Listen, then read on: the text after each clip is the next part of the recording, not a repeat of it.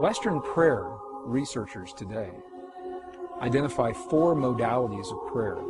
They say when we pray in the West, we use one or some combination of these 4 modes of prayer.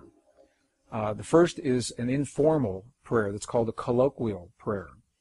I had a friend of mine that lived in the Bay Area in San Francisco that would say this informal prayer coming home from work every Friday on the interstate. Dear God, if you let me get to the Conoco station before my tank runs out of gas, I'll never let my tank get this low again. And that is an informal prayer to God. The second mode of prayer is what is called a petitionary prayer, where we petition the powers to be. We petition the angels, or we petition God. Amen. Dear God, I claim the right to heal and be healed now in all past, present, future manifestations. That would be a petitionary kind of prayer. The third mode of prayer is a ritualistic prayer. Now I lay me down to sleep. God is great. God is good. And the fourth mode of prayer is a prayer that has no words. It's simply a meditative prayer where we become aware of a presence around us and in the silence.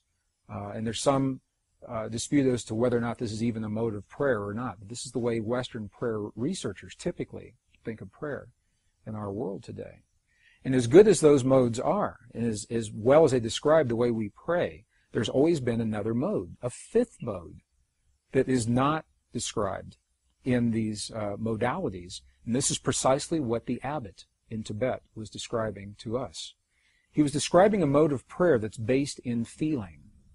And he said, we must feel the feeling as if the prayer has already been answered. And in that feeling, we are speaking to the forces of creation, allowing the world to respond to us, allowing this field, the quantum hologram, the mind of God, to respond to us with what it is that we are feeling within our hearts. So, rather than praying and feeling powerless in a given situation, dear God, please let there be peace in the world, this mode of prayer invites us to feel as if we are participating in that peace, just as John Wheeler suggested, that we are part of all that we see. And as we feel the peace in our world or the healing in the bodies of our loved ones, we are actually empowering the field to mirror that back to us in a way that will bring those changes about in our lives and in our world. Well, this is precisely what the abbot was saying to us in the monastery in Tibet. In the early 1990s, I had the opportunity to see this mode of prayer, this feeling-based prayer, enacted in a real-time situation. And I'd like to share the story because it perhaps best describes what otherwise is a nebulous concept regarding precisely how feeling-based prayer works in our lives. During the 1990s, early 1990s, the desert Southwest was experiencing one of the worst droughts in history. And a Native American friend of mine invited me to join him one day in a place in the high deserts of northern New Mexico to share in a prayer of rain. He didn't have to ask me twice. I said, you bet, I'd love to participate and see what this prayer is all about. So we met at an agreed upon location, and we hiked through several 100,000 acres of beautiful high mountain desert sage until we came to a place that was so old.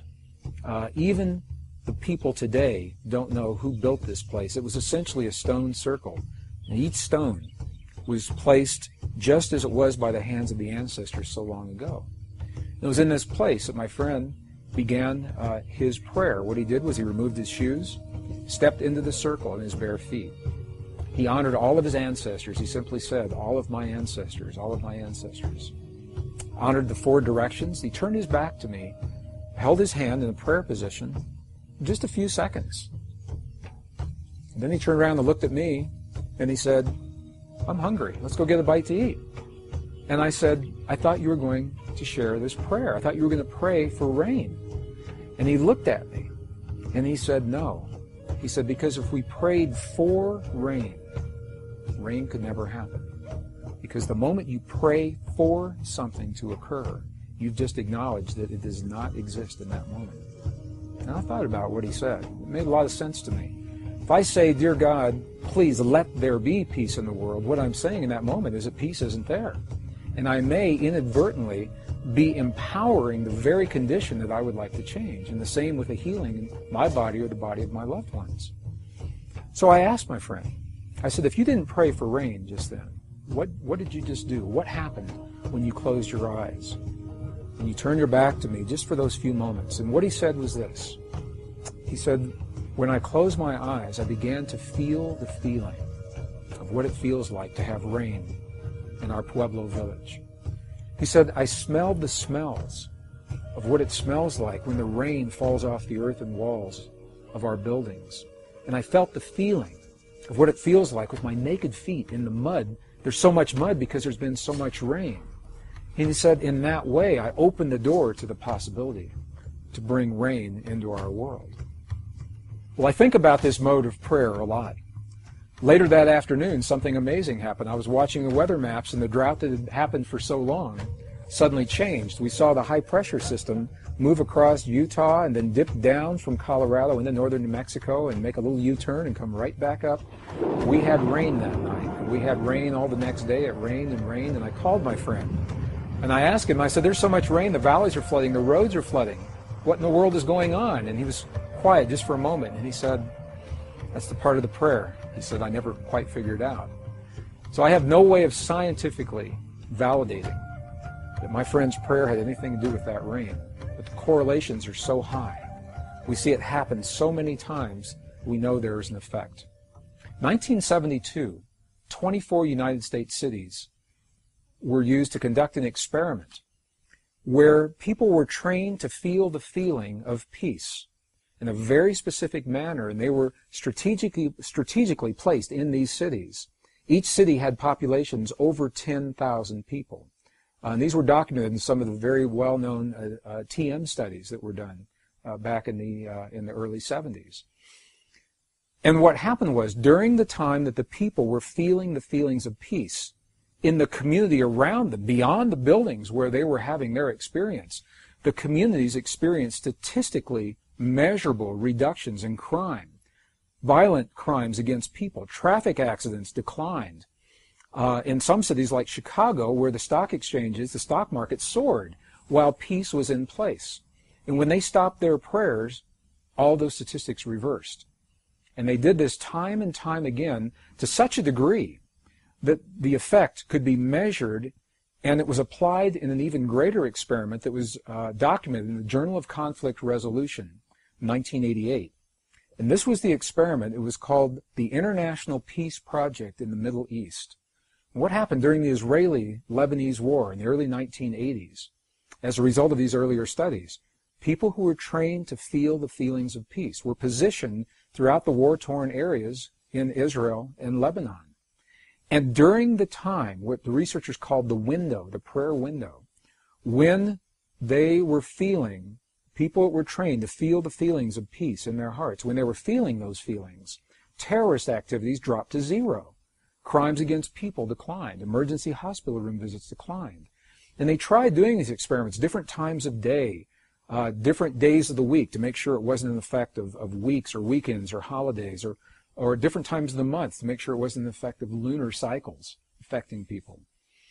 And when the studies were complete, what they found, although we may not know precisely why this effect happens the way it happens, we know the correlations are so high that when a certain number of people begin to feel the feeling of peace or healing in their bodies in one place, the effect carries into the community beyond the place where these people are. And it is so precise that we now know, the statisticians were able to determine precisely the number of people that are required to kickstart, to jumpstart this kind of an effect. So I'll share the formula, and then I'll describe what that formula means. The effect is first noticed when a certain number of people are participating. And that number, the minimum number, is the square root of 1% of a given population. So what does that mean? If you have a city of 1 million people, for example, you take 1% of 1 million on your little calculator, and then you take the square root of whatever that 1% was, And that number tells you how many people are necessary, the threshold number to begin the effect. Obviously, the more people that participate, the greater the effect. For a city of 1 million people, that number is only about 100. In a world of 6 billion people, the square root of 1% of the given population is only about 8,000 people.